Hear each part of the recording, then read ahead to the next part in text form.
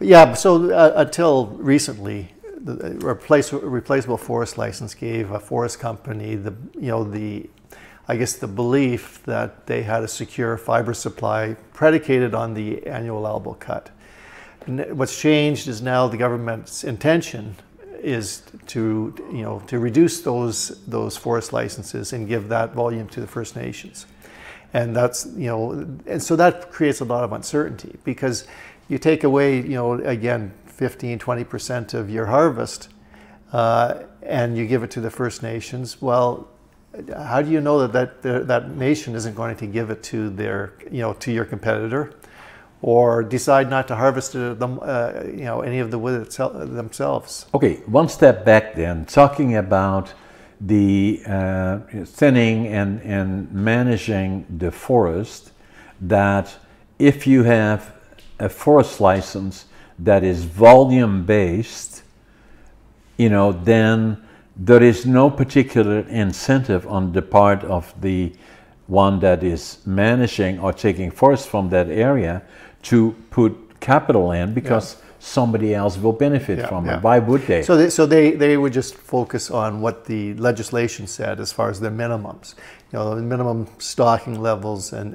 minimum not go management. beyond that. Which was to my point is that if we had area-based tenure, then the likelihood is more money will be invested in harvesting and growing of timber.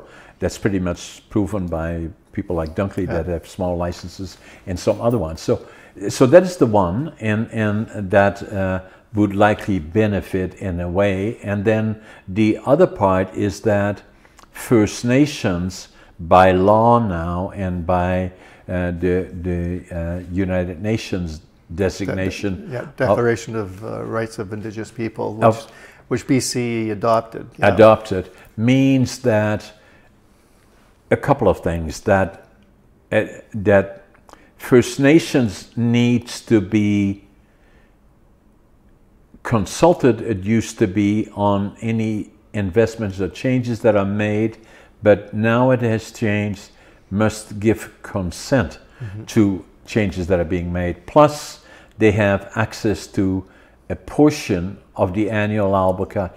What is it, 12%? Well, yeah, that's increasing. The intention is to get up to 20%. Up to 20%. That's the government's intention. So if that were the case, and we look again at the 50 million cubic meters that used to be as part of government, the Ministry of Forest, and then tenure holders, that likely will be reduced by 10 million, 20%. Now we got 40, and then.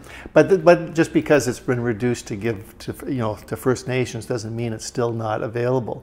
The problem is that it's uncertain, and it comes back to the uncertainty. So you get let's say I'm running a forest company, and I want to access a valley which some First Nation has control of, that the tenure in that, or the rights to that area.